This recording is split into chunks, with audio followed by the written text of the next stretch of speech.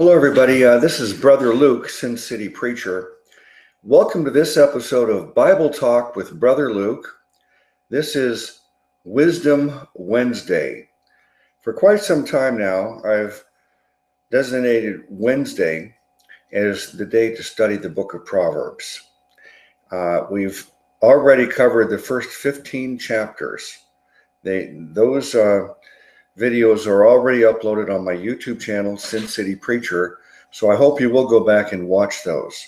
And today I'm going to pick up where I left off, and we're going to start with chapter 16, verse 1. As is my custom, I am a KJV firstist, so I'll look at the verse with the KJV first. If I think it might be helpful, then I may look at the Amplified version or some other translation if the KJV is not that clear to me. So let's begin, and starting with chapter 16, verse 1, it says, "The preparations of the heart in man and the answer of the tongue is from the Lord.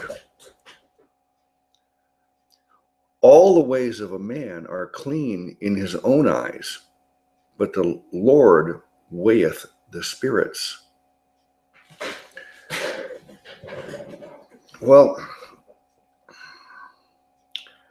the preparations of the heart in man and the answer of his tongue is from the Lord. Well, right away, I think I better look at the Amplified and see if it's helpful. "The plans and reflections of the heart belong to man, but the wise answer of the tongue is from the Lord." Well, that was quite helpful. This goes along with what I've said over and over again in other videos, and that is that the Bible is where we go to test everything. And when it says the answer of the tongue is from the Lord, or in the Amplified, it says the wise answer of the tongue is from the Lord. From the Lord means we get our truth from the Lord. And where do we find it? We don't find it in the traditions of man or from someone on a pulpit or some popular person on YouTube. We find it in the scriptures. This is where we go to test what is true. And there's a story in the scriptures about the Apostle Paul going into various towns to tell them the good news about Jesus. And he went into one town, and it was not well received. And then when he goes into another town, the town of Berea, they listened carefully, and they were joyful and happy about this gospel that Paul was teaching. And they received it. But after Paul left, they wanted to confirm that this was actually in the scriptures. So even if the Apostle Paul said something, it's important to get it confirmed through the scriptures.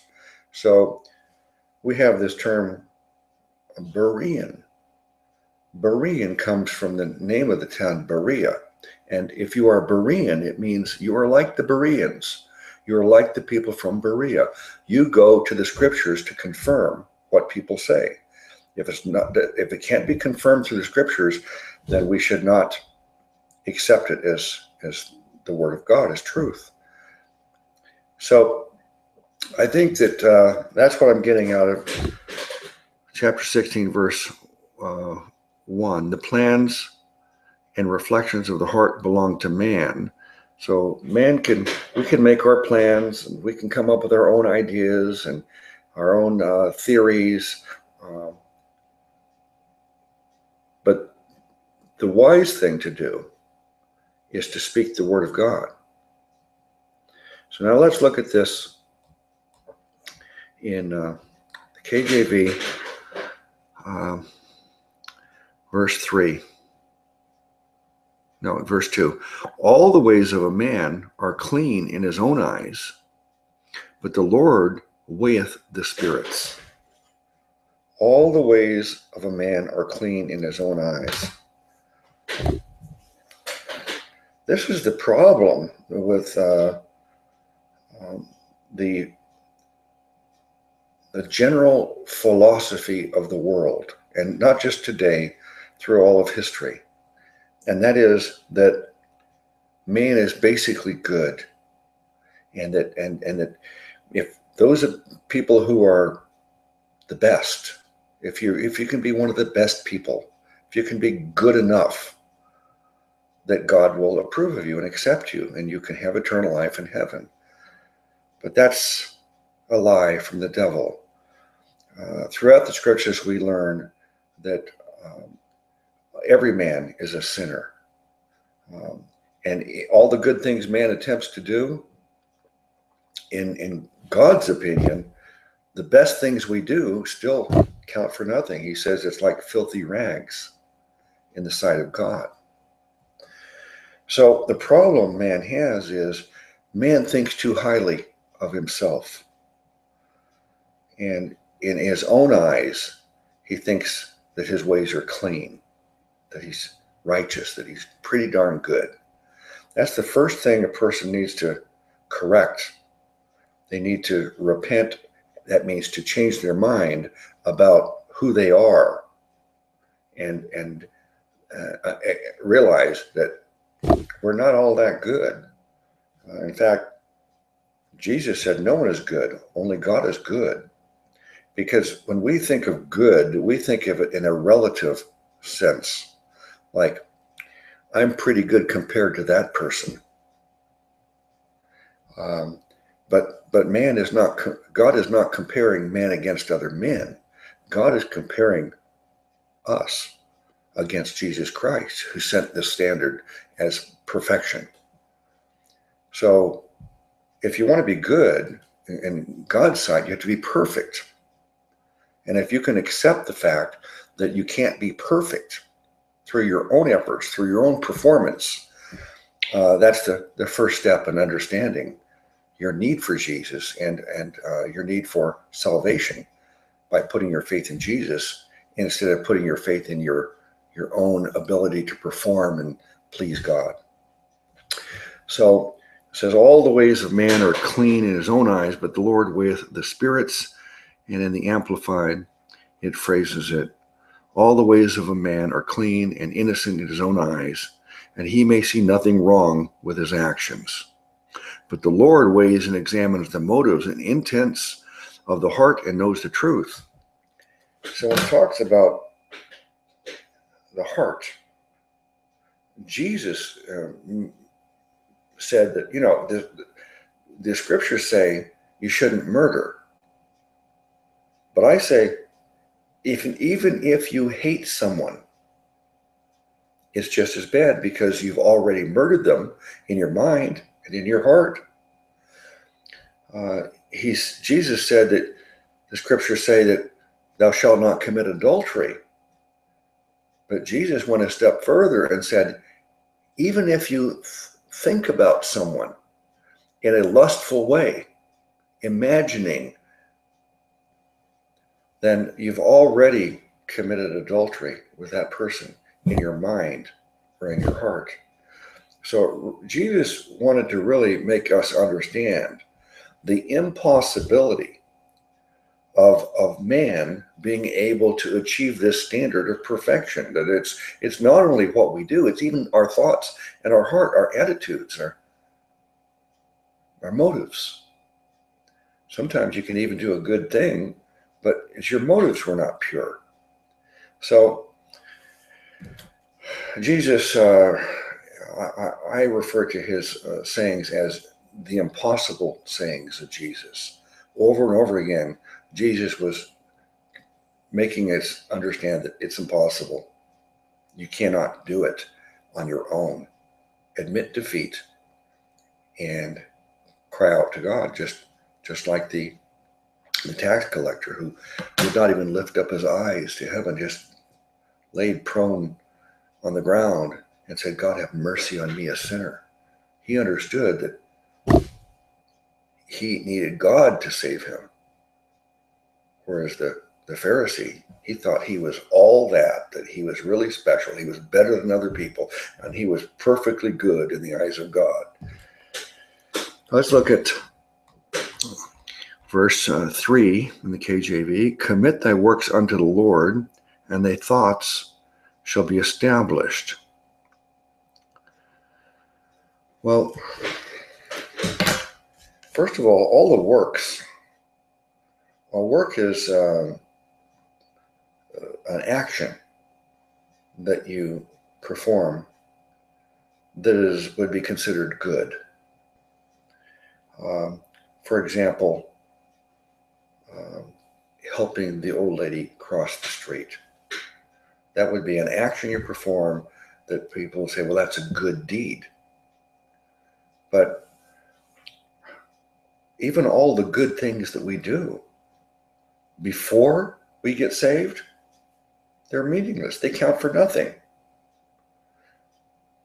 Because as I've said before, I mean, if you're trying to get to heaven thinking that God somehow has a balance scale, and when you die and you go to judgment, that he stacks your good deeds on one side of the scale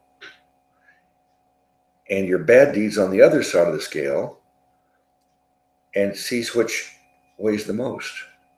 This is a concept found in Islam, and basically all the religions of the world are based upon personal merit. Are you good enough? But the important thing for you to understand is that all the good things you do before you get saved, before you put your faith in Jesus, they weigh nothing. There's no substance to them, because you're trying to get to heaven the wrong way. In Romans 10:3, it says that man's confused. He's trying to get to heaven through his own righteousness instead of relying on the righteousness of Jesus Christ to save them. So if you're using this balance scale test, first of all, you can't put any good deeds on it because none of them count. But all you have are the bad deeds, and the scale tilts in your favor. So commit thy works unto the Lord. Well, that's an applicable statement if you're already saved. I got saved December of 1986. Any good things I did before that were meaningless. After I got saved, then the good things I did started adding up. Jesus referred to this as building up your treasures for heaven. And so every Christian, once we get saved, after we put our faith in Jesus, the Holy Spirit lives in us, regenerates us. We're born again as a child of God, and the Holy Spirit starts transforming us. And once we become a child of God, after we put our faith in Jesus, then our ministry begins. That's right. If you put your faith in Jesus at any point in time, you have become a minister. And a minister just means servant. You are expected to serve the Lord in some way. Now, many people, they don't know what they're supposed to do. But the scripture says in Ephesians 2:8-9, says, for by grace you saved through faith, and that not of yourselves, is the gift of God, not of works, lest anyone should boast. But sometimes people neglect verse 10, which tells us there are works that we should be doing too. Not because we need to do works to get saved, not because we need to do works to keep our salvation, not because we need to do works to prove that we're truly saved, but because as a child of God, we're in the family and we should pitch in. God desires for us to be part of his team, his family, the body of Christ. And he has a role for each of us to play. As Paul said, the body has many parts, and the part that I'm going to play in it may be different than the part you're going to play in it. But we all have a part to play, a ministry. And so once you get saved, the work does begin.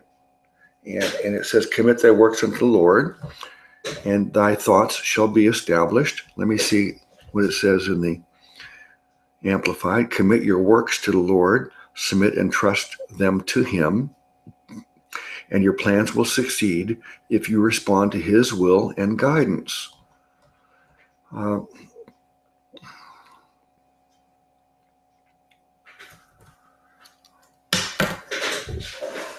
What I found is that there are a lot of people that get born again and they have a desire to serve the Lord, but they don't know what to do.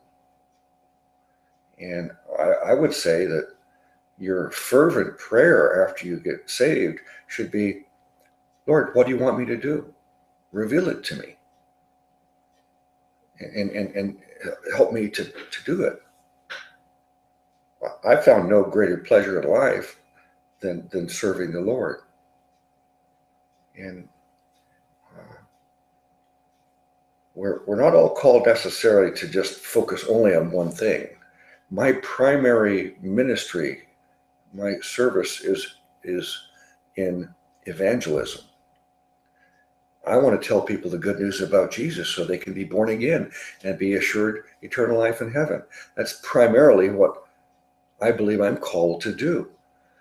But that doesn't mean that I have to be limited entirely to that. There's other things that I may have an opportunity to do in service for the Lord. And, I should be willing to do those things too. But we all have particular gifts and talents. Some of you watching this now might say, well, I could never talk to a camera the way you're doing it, Brother Luke. I couldn't go stand on the street corner and preach to the public about Jesus. Guess what? You're not expected to do those things that you're not called to do. If that's not a gift or a calling for you, then find out what is, because there is an equally important calling for you, and you need to find out what it is. Find out what the Lord wants you to do, and then just get busy doing it. The Lord hath made all things for himself, yea, even the wicked for the day of evil.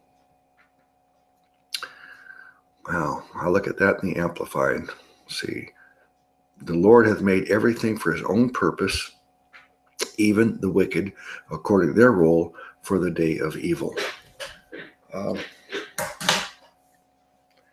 Sometimes the Lord can even use bad people and bad things for his purpose. For example, he used certain tribes of people to wipe out the Jews and punish the Jews at certain times because the Jews were not faithful to God, who brought them out of Egypt and delivered them from slavery, and then gave them a promised land and made them his chosen people, and yet they continually kept rejecting him and going to other gods. So, because of that, God would punish them, and he used evil people, other tribes of people, for that purpose. There's an example of how God can do that.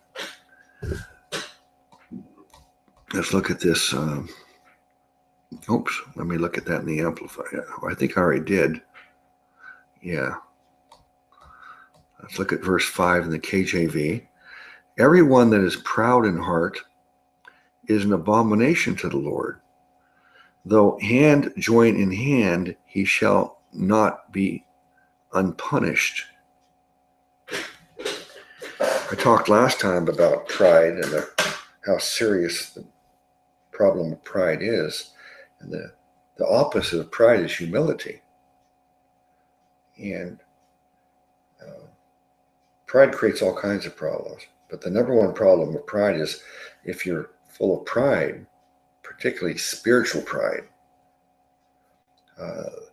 that can prevent you from coming to Jesus because you're so full of pride you don't think you need him. You think you're pretty darn good. So in that way, it prevents someone from being saved. So a person with pride needs to be humiliated. They need to be humbled. Some people don't willingly, voluntarily get down on their knees and say, oh, God, have mercy on me, a sinner. Sometimes God knocks them down on their knees. They reach bottom. They hit bottom at some point, and their pride is removed, and they're humbled. And when they're humbled, that's when they recognize their need for God, their need for Jesus Christ. So pride is a big problem. It's also a big problem for those many people who do get saved and then get proud after that, thinking that they're so great that they never sin anymore, that they better than other people.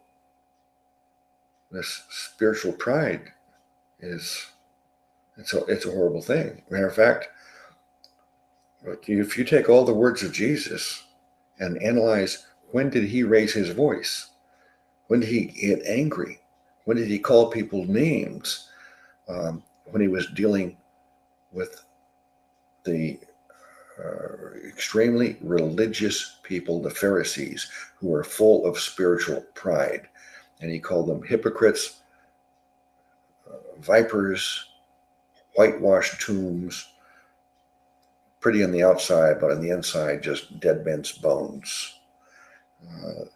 So Jesus, more than anything else, I saw him angered with righteous indignation over spiritual pride.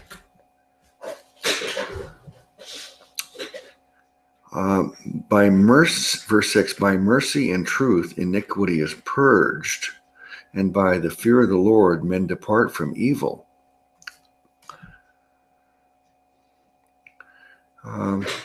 Well, mercy and truth. God is merciful. I found that the word mercy and the word grace are it's very common that they're misunderstood, and many people use them interchangeably as though they're synonymous.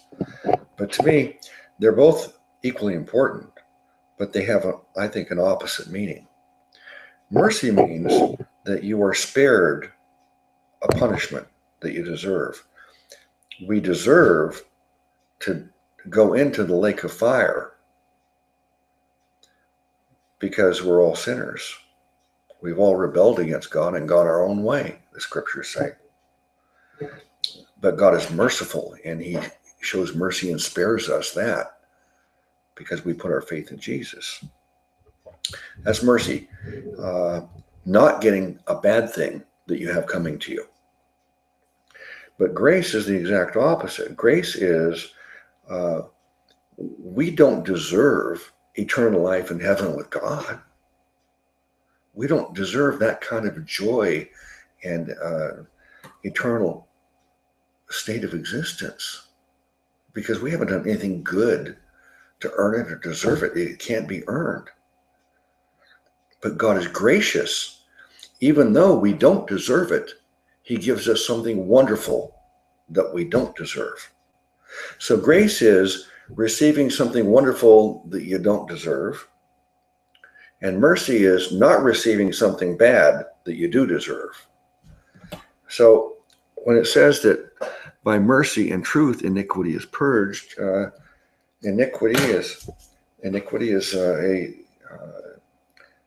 identification that when we're identified as a sinner, unfit to be with God, this iniquity is purged when we know the truth. It says, by mercy and truth, because God's merciful and because Jesus is the truth. He's the truth you need to know. He's the truth you need to believe. The truth that God became a man named Jesus. He died for our sins on the cross. He raised himself from the dead. He promises us eternal life in the kingdom of God. If you put your faith in him, that's the truth that you need to understand and believe. And Jesus said, he is that truth. So by mercy and truth, iniquity is purged. And by the fear of the Lord, men depart from evil. Departing from evil just mean, well, we should stop doing evil things because we should fear that God is going to spank us. He's going to chastise us. In Hebrews, it says God chastises the ones he loves. If it says if you're not being chastised by God, then you're not one of his. He's not going to chastise you if you're not one of his children. He's going to let you just wallow in your sin and you ruin your lives. But when we do bad things, God knows that bad things yield bad consequences. We will reap what we sow. If you decided that you're going to drink too much alcohol, become an alcoholic, and go out and hang around bars and then meet a strange woman and have an affair and cheat on your wife, if you do those things, then the probable consequences are your health will be lost because of alcoholism. You make it a sexually transmitted disease, further ruining your health. You will get caught and you will be divorced and you will not have even the ability to see your children. See all the bad consequences that come. So God knows that, hey, if you do certain things, you're going to end up regretting it. You're going to reap what you sow. So that's why he doesn't want us to do sinful things, because he knows what's good for us. So it says the fear of the Lord, by the fear of the Lord, men depart from evil. The fear of the law reaping and sowing, but also fear of the chastisement of God, because he will chastise means to, like a father disciplines his children. Let me look at that in the Amplified and see if it helps. By mercy and loving kindness and truth, not superficial ritual, wickedness is cleansed from the heart, and by the fear of the Lord one avoids evil. Okay, let's go to verse 7. When a man's ways please the Lord, he maketh even his enemies to be at peace with him. Well, there's a lot of things that we're told please the Lord. Certain attitudes that we should have, certain behavior that we should have. But one thing the scripture says, that it's impossible to please the Lord if you don't have faith. It says without faith, it is impossible to please the Lord. So the first thing you need to do in order to please the Lord is put your faith in him, Jesus Christ, as your Savior. Then you've pleased the Lord. You've satisfied the one requirement so you get to go to heaven.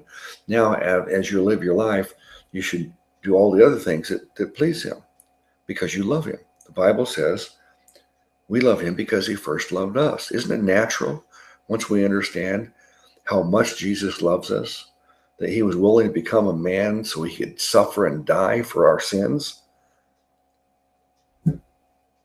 Jesus said there's no greater love than giving your life for a friend. He gave his life for us. So isn't it natural to love him in return? And when we love him, then we want to please him.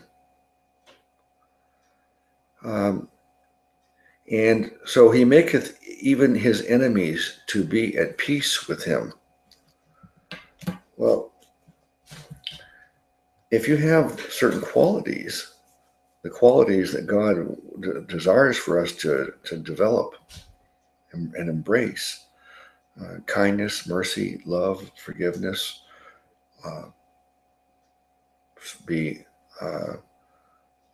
giving a soft answer, turns away wrath, as the scripture says.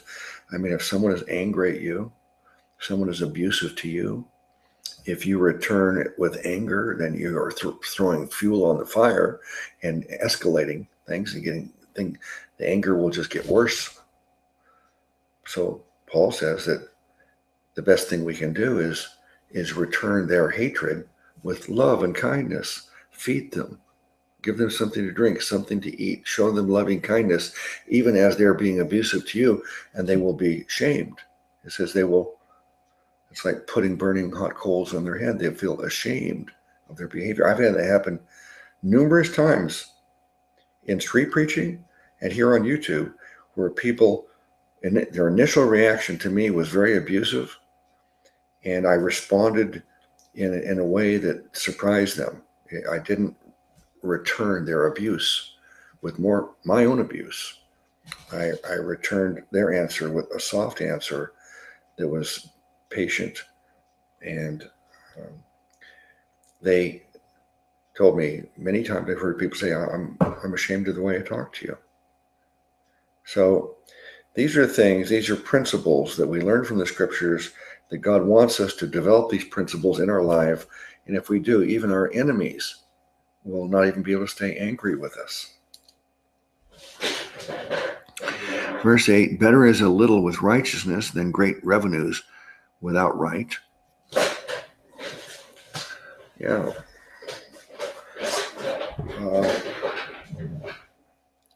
Righteousness, the only righteousness that we really can have is the righteousness of Jesus Christ that is imputed or imparted on all those who put their faith in Jesus.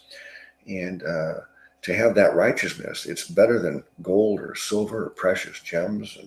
And if we had to choose between having great material wealth on earth in this lifetime and being able to have righteousness so that we can go to heaven, the righteousness of Jesus Christ, not our own, it's a no-brainer that Jesus said, why are you trying to build up treasures on earth? It's just temporary. Moths will destroy it. Rust will destroy it. It's temporary. You can't take it with you. He said, instead, build up for yourself treasures in heaven where moths can't destroy, rust can't destroy, and it's eternal. So it's far better to have the righteousness of Christ, be able to go to heaven, even if you don't get these temporal things, the temporary treasures on earth. Instead, you'll have eternal treasures in heaven. Verse 9, a man's heart deviseth his way, but the Lord directeth his steps.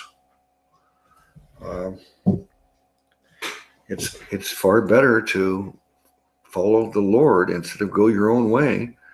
Let me see in the Amplified, a man's mind plans his way as he journeys through life, but the Lord directs his steps and establishes them.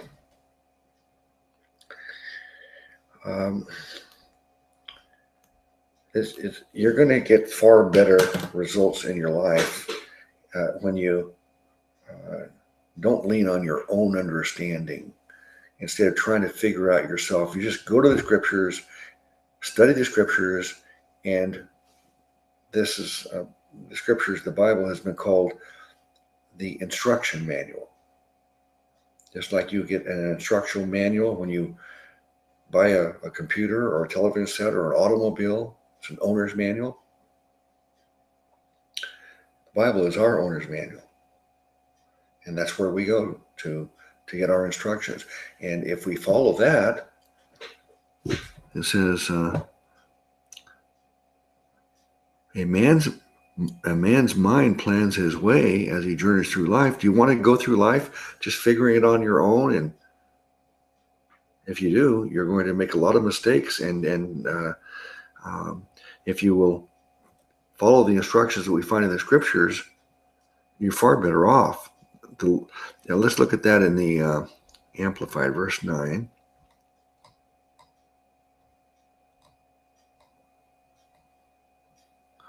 A man's mind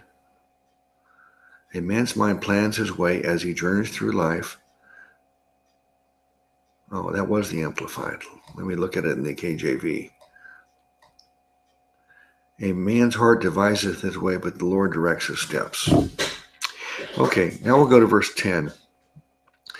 A divine sentence is in the lips of the king. His mouth transgresseth not in judgment. I want to see what the Amplified says about that. A divine decision given by God is on the lips of the king as his representative. His mouth should not be unfaithful or unjust in judgment. Sometimes it is, because kings are not all listening to God and following what God wants them to do. Even though the scriptures say that they couldn't be in authority unless God permitted it, then it doesn't mean that every judgment from a king or a president is going to be the right judgment. Verse 11, a just balance and honest scales are the Lord's. All the weights of the bag are his concern, established by his eternal principles. So don't cheat people. This is talking about a just balance. In other words, if someone wants to buy so much grain, and we weigh out the grain in order to sell them, say you get, 10 ounces of grain for $1, but my scale is off on purpose in order so that you think you're getting 10 ounces, but you're getting only 9, then I'm cheating you, I'm stealing from you. So that's what this is referring to, is that a just balance, that's an honest scale. Be honest in your dealings with people. Don't cheat them. All the weights of the bag are his concern, established by his eternal principles. So God's principle is let's not cheat each other. Let's be honest. Verse 12. Oops, let me go to KJV. Verse 12. Righteous lips are the delight of kings, and they love him that speaketh right. And let's look at that in the Amplified. Verse 13. Righteous lips are the delight of kings, and he who speaks right is loved. Well, I'm not sure if this is saying that kings delight when they hear someone speaking righteously, or if it's referring to the king having righteous lips, speaking the truth. And he who speaks right is loved. I will say that, if you are going to speak honestly and be truthful, then you're going to be loved and respected rather than someone who's dishonest and lying all the time. Let's look at this in KJV.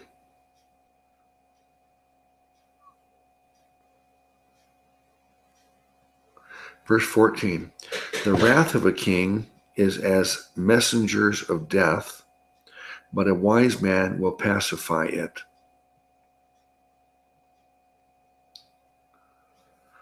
Yeah. I think that means if the king is angry, you should be not make him more angry. Let me see. The wrath of a king is like a messenger of death, but a wise man will appease it. I think that applies to kings and just all people. If someone is angry and getting ready to be violent, then don't, you want to calm the situation down. You don't want to, make him even more angry. It would just be a foolish thing to do. So appease it. And now we'll look at verse 15. In the light of the king's countenance is life, and his favor is as a cloud of the latter rain.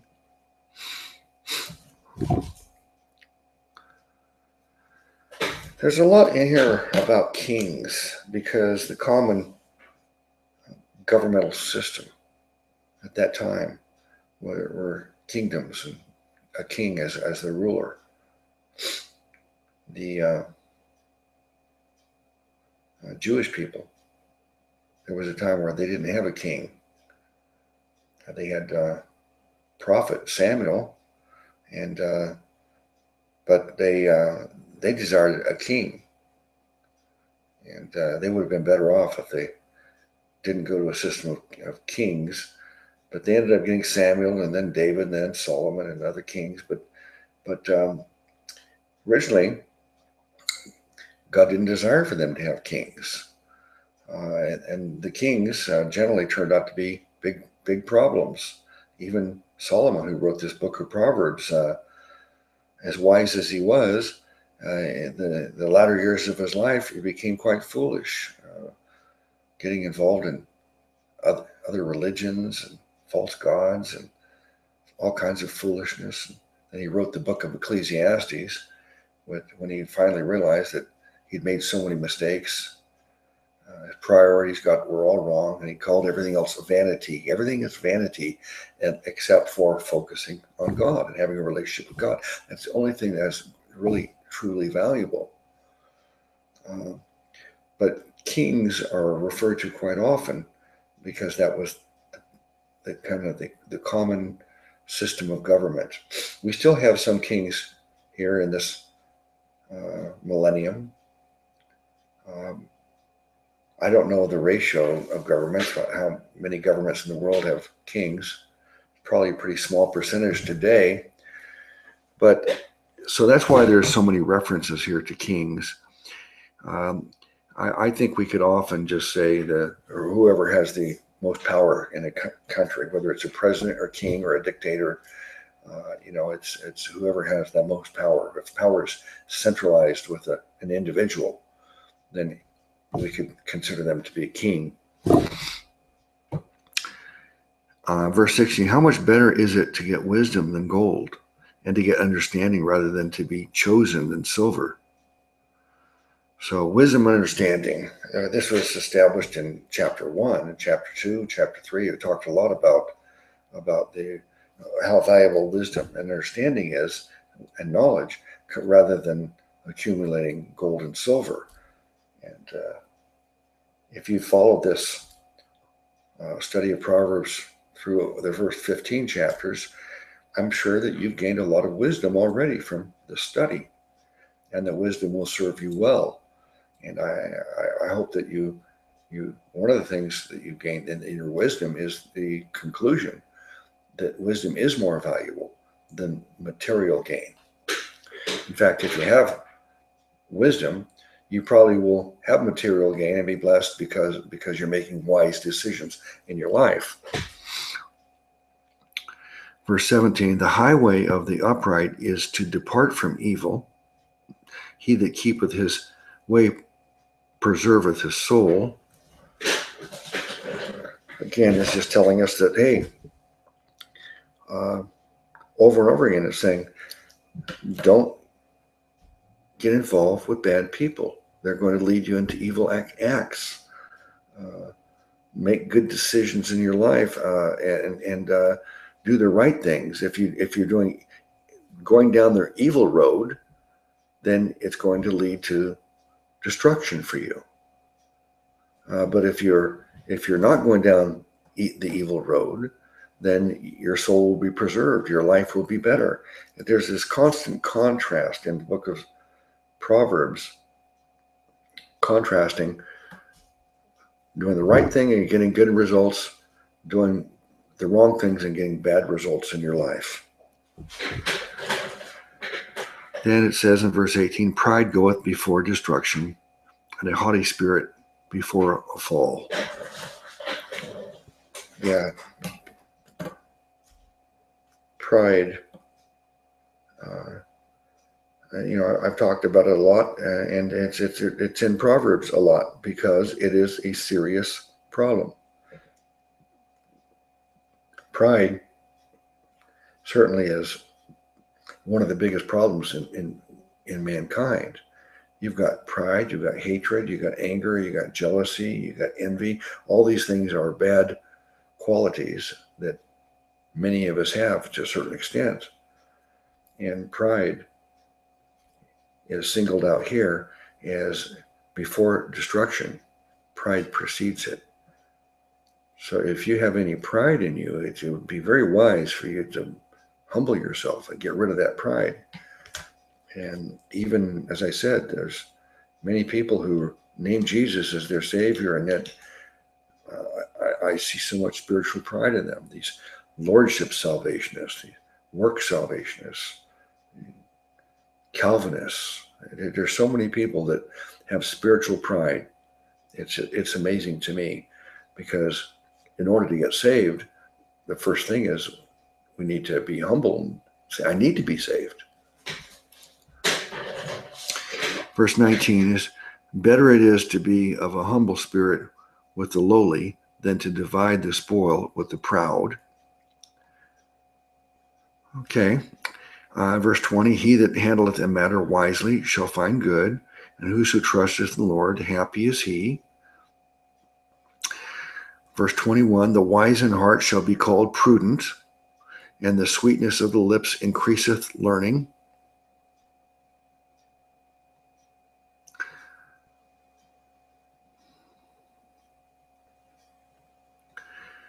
Prudent is wisdom in action. If you're prudent, you're being wise and you're acting it out. So the wise in heart shall be called prudent, and the sweetness of the lips increaseth learning. Let's see what verse 21 says in the Amplified. 21. The wise in heart will be called understanding.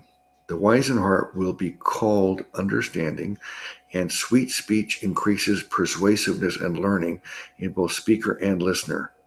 Sweet speech. Okay, let's go to verse 22 in KJV. Understanding is a wellspring of life unto him that hath it, but the instruction of fools is folly. Sometimes we are trying to instruct someone, and if they're foolish, they're not going to listen. And it would be folly on our part to continue trying to instruct someone who's foolish. If they're not going to listen, Jesus says, don't cast your pearls to the swine. If they don't have ears to hear, then dust off your feet and move away and go find someone who wants to listen. So,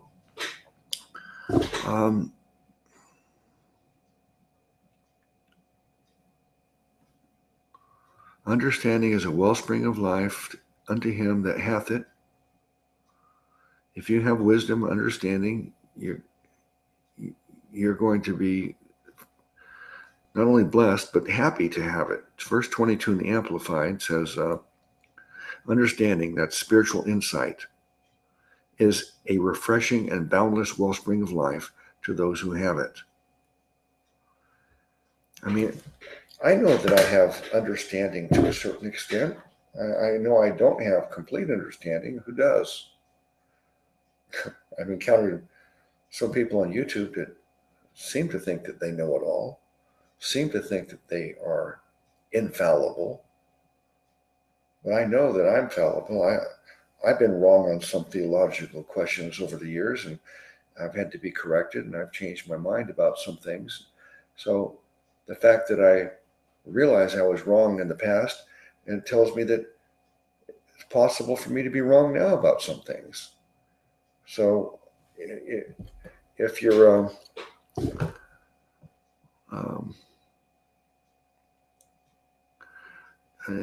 let me read again, Amplify. Understanding, spiritual insight is a refreshing and boundless wellspring of life to those who have it. So do we have understanding? Well, we have it to a certain extent. And over a lifetime, hopefully, we gain more wisdom, more understanding. But I hope we never become so full of pride to think that you've got it all figured out and you understand everything perfectly.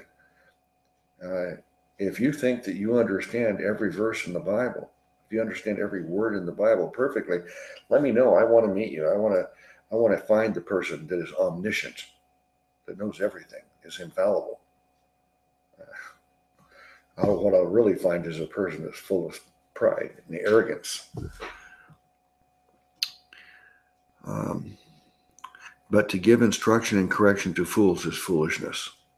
So I hope that we can all learn that once we've identified someone as a fool, that means someone who's not really willing to listen. don't waste your time on them. Otherwise, you're also a fool because you can't understand that you're wasting your time. Let's go back to the KJV. Verse 23, the heart of the wise teacheth his mouth, and addeth learning to his lips. I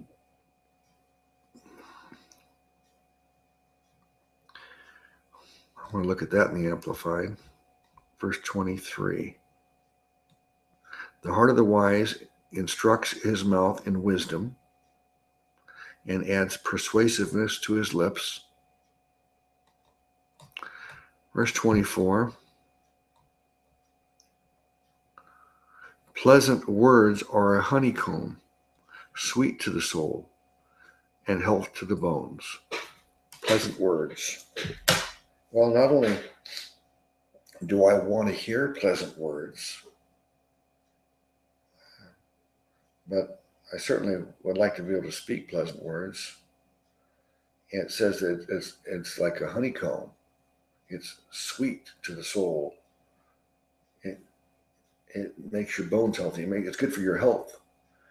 And I've talked about this before, about how when people say kind things and encouraging things, if they even smile, that it's a blessing to me.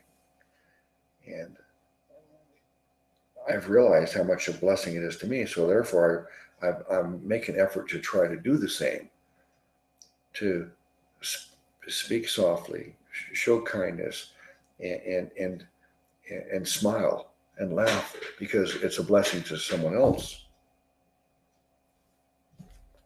Verse 25, there is a way that seemeth right unto man, but the end thereof are the ways of death.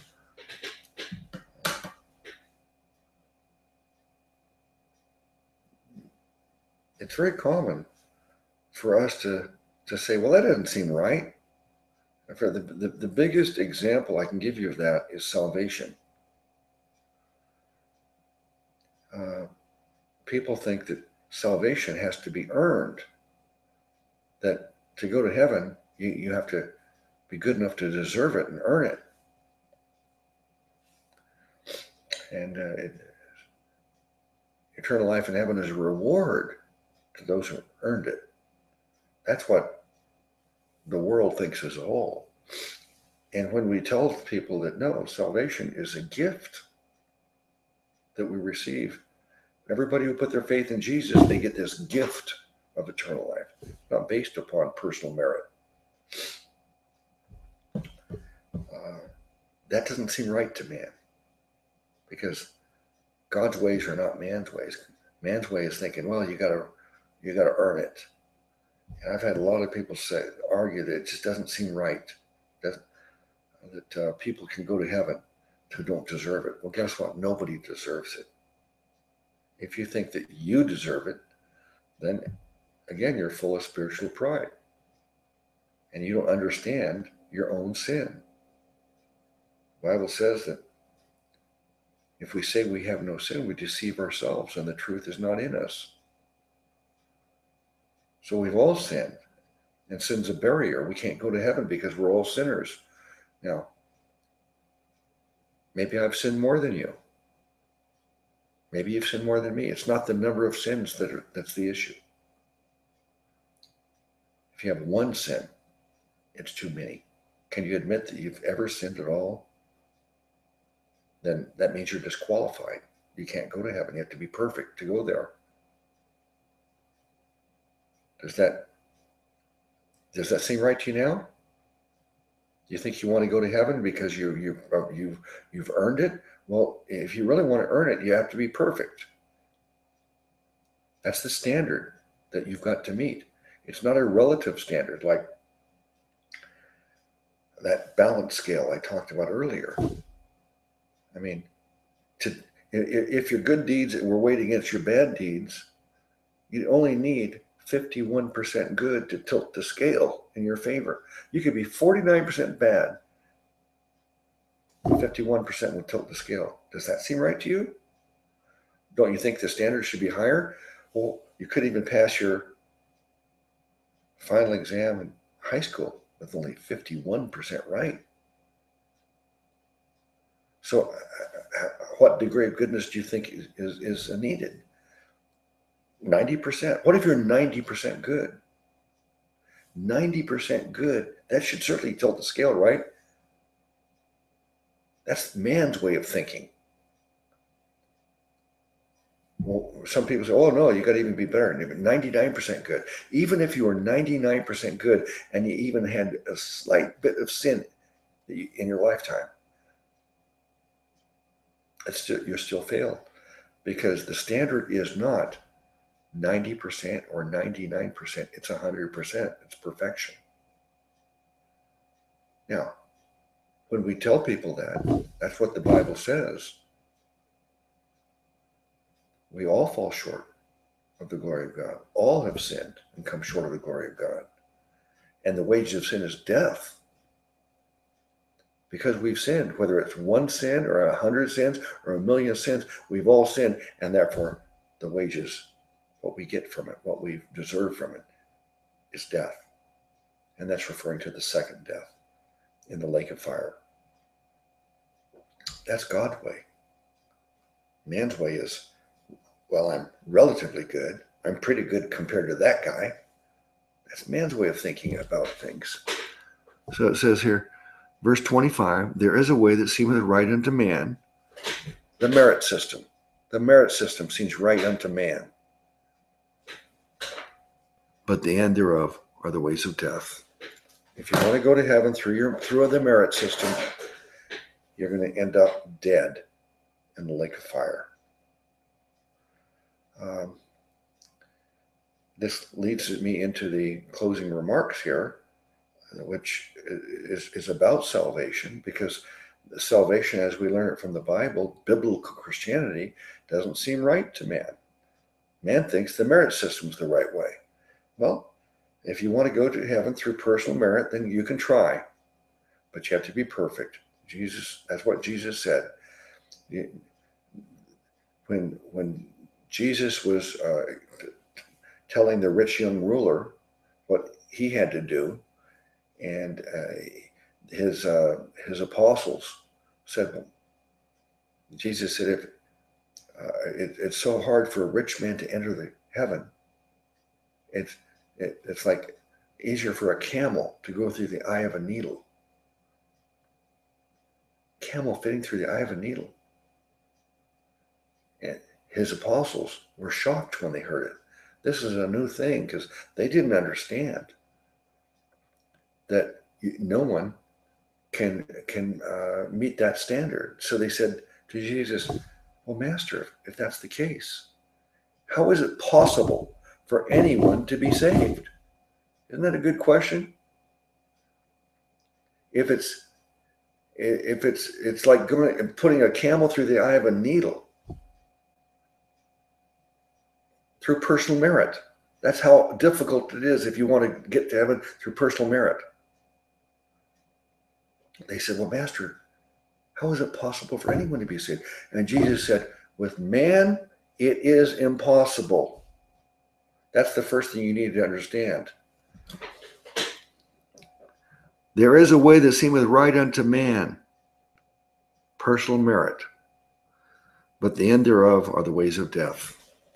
Getting to heaven through personal merit is impossible, Jesus said. But with God, it is possible. Salvation with God is impossible. Salvation through your own effort is impossible. But salvation with God is possible. That's what the name Jesus actually means. Translates to God saves. Stop thinking you can save yourself. You can work your way to heaven if you're just good enough. And realize that's man's way. As it says in Romans 10, man's trying to get to heaven through his own righteousness, but that's not God's way. God's way is appealing to Jesus for salvation, going to him to get it. Jesus said, I'm the way, the truth, and the life. No man cometh unto the Father but by me.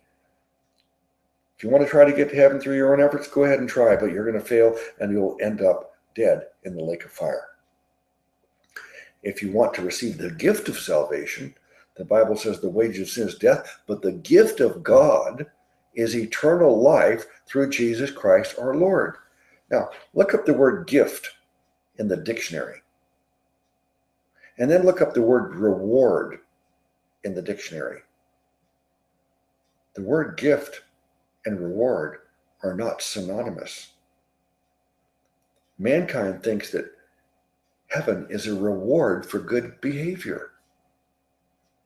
But the Bible says no. Eternal life is not a reward, it's a gift. A gift is something that you receive freely, that you didn't work for or earn. It's a gift because God is merciful, gracious, and generous. If you put your faith in Jesus, God gives you eternal life as a gift. You don't have to pay for it because Jesus paid for it on the cross with his life, with his blood.